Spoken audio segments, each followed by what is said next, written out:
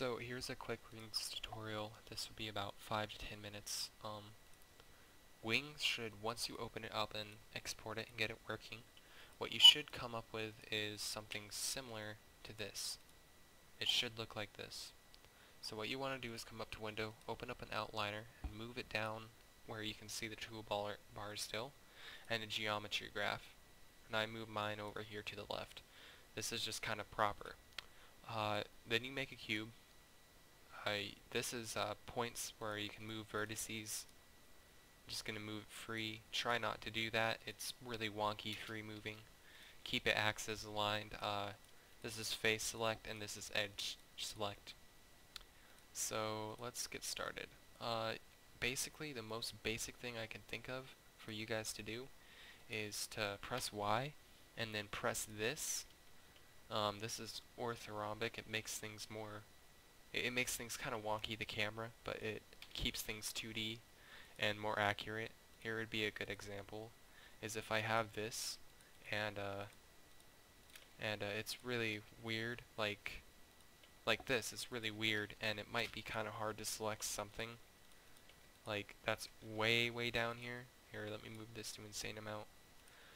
By pressing Y, there is no way to even see that edge or really select that edge easily.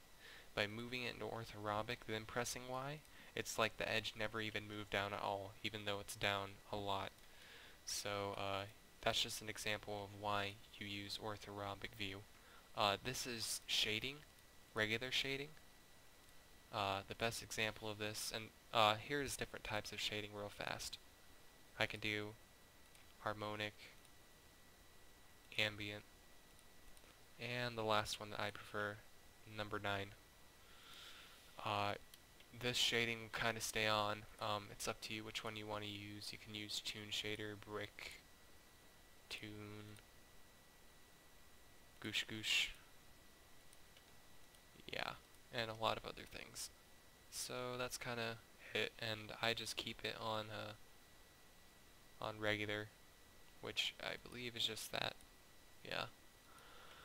So now that we have this, let's just select a side, press the Y button, and extrude it on the X, and hold down Shift. This will do a grid snap. If you hold down Control, it will make it even finer grid snap of like, I think 0.01. This is 1, a grid snap of 1. This is a grid snap of point. This undo. Extrude. Normal. This is a grid snap of 0.01. Control. Shift is a grid snap of 1, and Alt is a grid snap of 10. Yeah. And right clicking during like let's say I accidentally hit free move and I don't want to do this, and I'm trying to select something else and I accidentally click this and say move or something to the wrong item. Well, if I right click, it will automatically cancel that action and it will be like it never happened. So yeah, as long as I don't left click. So if I accidentally move this and did a left click, then I can't undo that with a right click anymore. I have to press the undo button. Okay, so that's the basics. So first let's extrude and let's keep it on a grid snap of 1. And let's just extrude this out. Then we're going to press the Y button, extrude this normal. After that, let's do a Z align and press Shift and select this side. Go back up on the Y. Shift makes it a negative Z. Z just makes it a positive Z. Same thing with X and Shift X. So let's go back up on the Y and extrude it normally. And let's just extrude this one more time. Still on the grid snap of 1. And we're going to do that one more time. Now let's just real fast take this right here. And I'm going to say I want my goal on this side. So I'm going to do this. And I'm going to show you guys how to even make a config. So let's open up the SMB tut and open up the config. So if we take this and we take our line select tool, this will give us a midpoint of this line.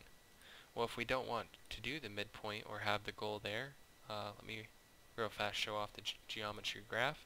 Make a new cube. Undo. Oops. Make a new cube and do a full object select. Then press the little eyeball, and that will hide this one. Locking it will lock it from editing, which I want to do. And we're going to press the X, and we're going to move the newly made box up, still in a grid snap of 1. If you don't get it right, you can just do Control Z or press the undo button. Align to the X, and move this over to where I want the goal to be.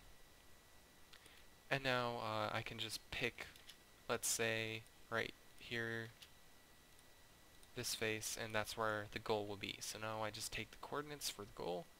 That's 1, that's 2, and that's -11. Now that's where the goal will be. It's right there at the back face of this cube. Now I know I have to turn this 90 just from experience, 90 degrees, to face the player over here. And I want the player to spawn right here on top of this, let's say. Let's unlock this, and now I can just take this. So the player is going to spawn at 2. So because in Monkey Ball, what happens when you spawn is you fall down. You want it to have a good buffer of falling so that you don't go inside the level or glitches happen where you teleport to the goal. So there's that, and then I'm just keeping the position at 180. I could do 270, which is facing towards the goal. And yeah, that's basically the basics of wings. There's stuff like let me show you scale uniform. Scale uniform. There's this, and there's texturing, which I can take UV mapping, and I can just, you know, select the faces I want, and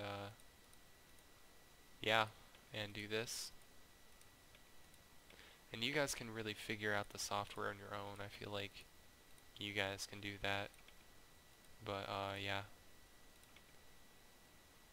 And I will make a few videos of this, but this is just the basics. So for proper texturing methods, if you scale, let's say I scale this. If I scale this, there's a thing in proper texturing and just proper art, is that if you scale one thing like without scaling the other thing, it will be uneven, and you'll never be able to get that back down perfectly, even by unscaling the uniform. So you'll have to completely undo this by oh yeah, and in this editor you have to hold Control Alt Z to do undo, or say undo up here. And yeah, so that's proper texturing. You want to not just scale one thing, but try to scale everything if you're going to scale anything. You can rotate things, and that won't affect the texture that much, like rotate.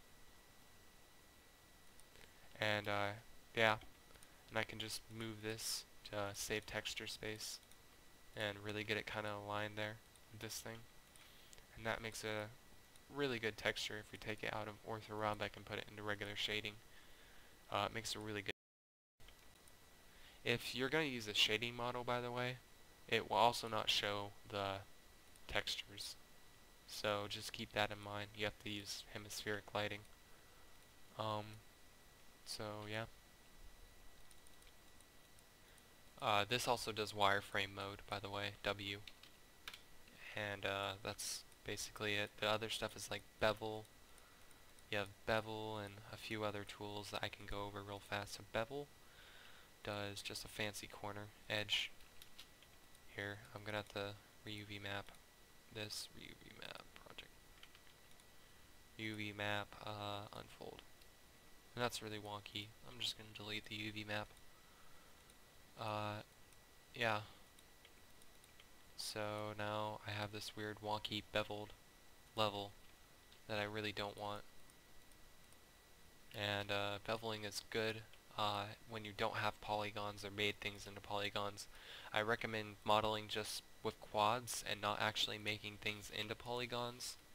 I mainly modeled by going like this and extruding stuff, or by, like for the donut one that I liked, what I did is I just made a torus. I came down here, I did an edge select, and if you press L, it would do a loop select, and I moved it down like that, and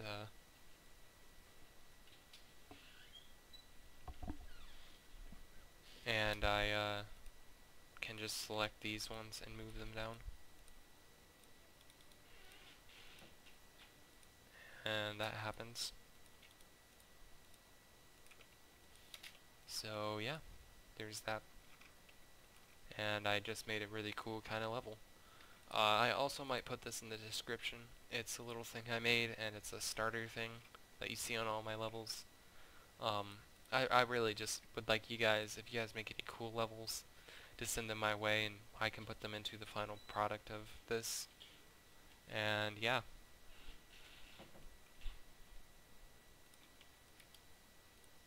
And once you're done, make sure that everything's in polygon form and is ready to import. And if you want to import a texture, you just do import image, and it will pop up over here. And you just, like, here, let me just give you an example. If you want to import an image, it has to be a perfect square of 8, so 512 by 512, 226 by 226 is what Monkey Ball uses at the maximum. At the minimum is 64 by 64. The middle is 128 by 128 width and height. Otherwise, yeah. Where is it? Oh, I'm in my downloads. Exporter wood. And you can just do UV mapping and drag it on there. Or, oops, I have to UV map this first. Blop. Oh yeah, I made this into polygons. You can't UV map well or do edge selecting and stuff with polygons. And orthorhombic.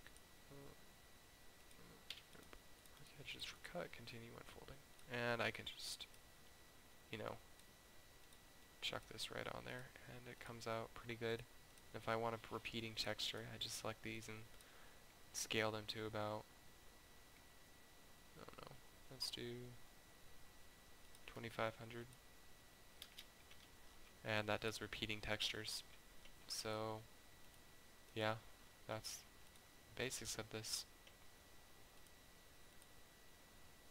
And you can just come over here to export and export in OBJ. That's it. Thanks for watching.